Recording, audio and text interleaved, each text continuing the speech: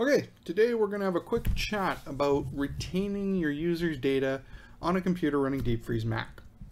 A lot of folks run Deep Freeze Mac in public access environments, shared computing environments, but you can also run it on standalone machines or just any odd machine that you're working on even if you do want to give your users the ability to save data. What we need to do is just kind of split it so that you have the operating system sitting over here on one side and your data sitting here over on the other. So the first thing we need to do, well, obviously you got to boot the computer so deep freeze is thawed, but we need to get a location so that we can save data to the system.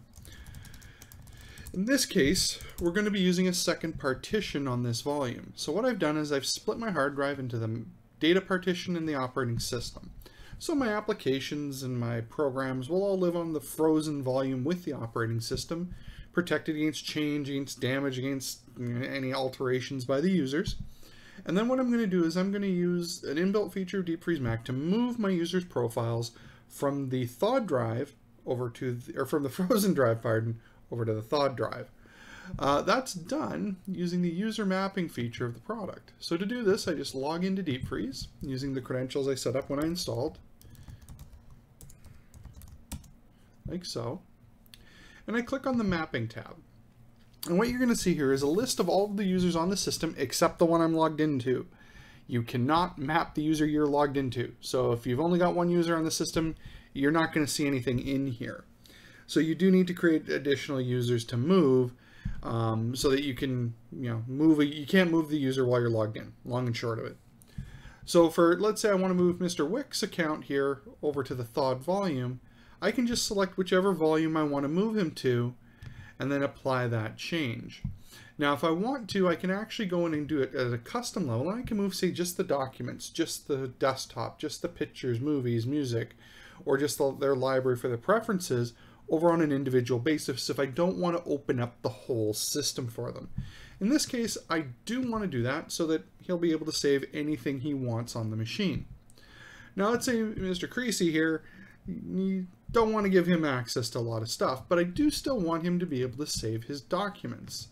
So what I can do is I can now go in here and select, I want to move the documents, I want to move his desktop, his pictures and movies as well.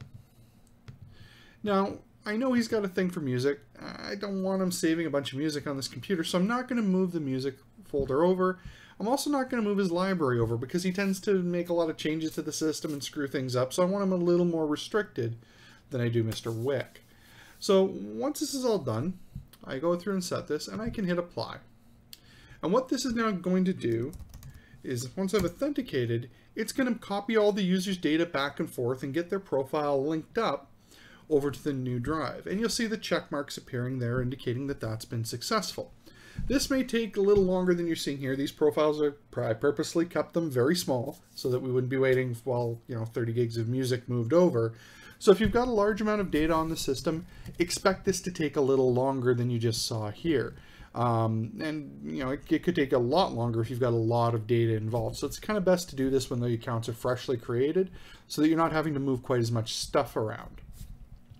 Now that works great for user profiles. Now let's say though, we've got a particular piece of software or a particular application that doesn't save as part of the user's profile. Well, a similar type of idea would apply here in that what we would do is we would use a symbolic link or a hard link to map that folder from one volume to the next. The general syntax for this is, hear that, ln, and then the what we do is once we type in, the ln command is the one that is used to do this. And then there's two types of links that you're going to run into. There'll be either a hard link or a symbolic link. Now what a hard link does is it allows you to make the same file appear in two locations. Now it does that by linking to the raw data for that file as opposed to just pointing at another file. Whereas a symbolic link doesn't point at the hard data. What it does is it takes and points kind of like a shortcut from one file or folder to the next. Which one you want to use may depend a little bit on the application you're trying to work with and what you're looking to do. Generally speaking, though, what you're going to want to do is you're probably going to be okay with soft links in most cases. So that's ln-s. And then what we do is you do the path to the original folder, and then you supply the path to the link. And you just want to make sure that your original is now located on the thawed volume, and the link that you're pointing to is wherever the application's expecting to live on the normally frozen volume. If you've got questions on any of this stuff, please feel free to reach out to us and let us know. The support team's always happy to field your questions, as always. You can get hold of us by email to support@faronics.com, or go to the support portal to support.faronics.com. Hopefully you found this video, if not entertaining, hopefully at least educational. And I want to thank you for watching. And again, any questions, just feel free to reach out and let us know.